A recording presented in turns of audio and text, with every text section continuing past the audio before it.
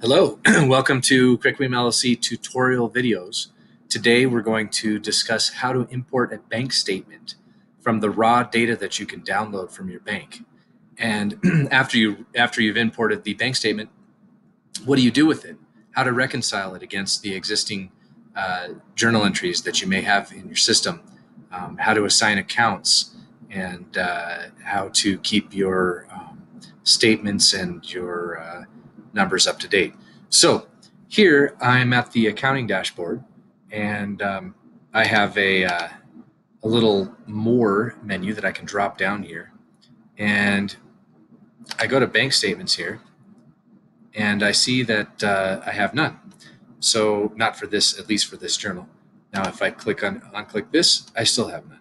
So I click import. Now I need to get a file to import. So in the from your bank account, you may get some raw data that looks something like this.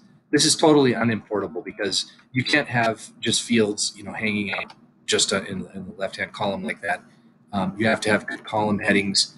Your column headings have to be exact. So I'm going to show you what your spreadsheet needs to look like. So what you're going to want to do is create a sheet that has these headings. And if you message me in the comments, I will be glad to share my little template with you. And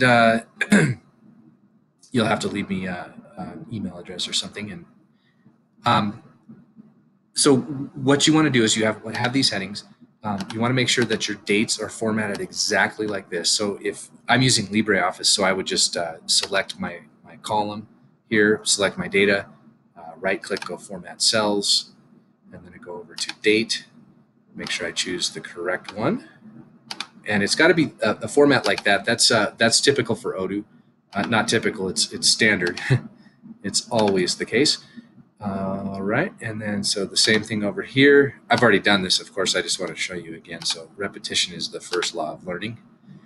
All right, so now your ending balance is whatever your balance is at the end of the statement. Your starting balance over here, of course, is the beginning statement balance.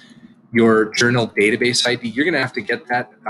One way you can do that is you can export journals from your system, and then what you'll see is some like export account journal, and then an underscore, and then something like 134, and that 134 is your database ID. So that's what you need. So I'll do another tutorial on how to export data and get IDs and things to re-import data with the correct IDs.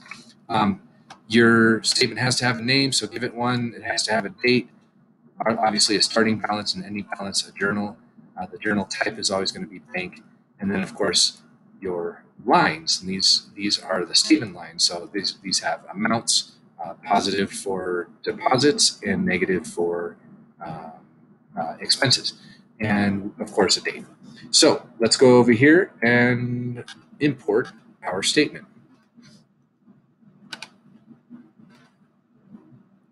Okay, so first you notice that these are blank.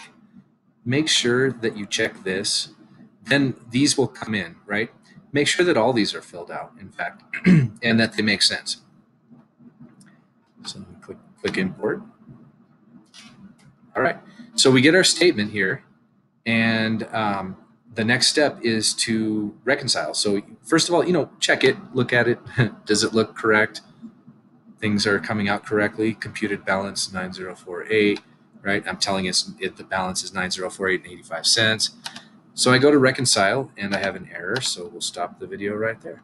So we'll do reconciliation on the next video then. Thank you very much, and I hope you enjoy your day.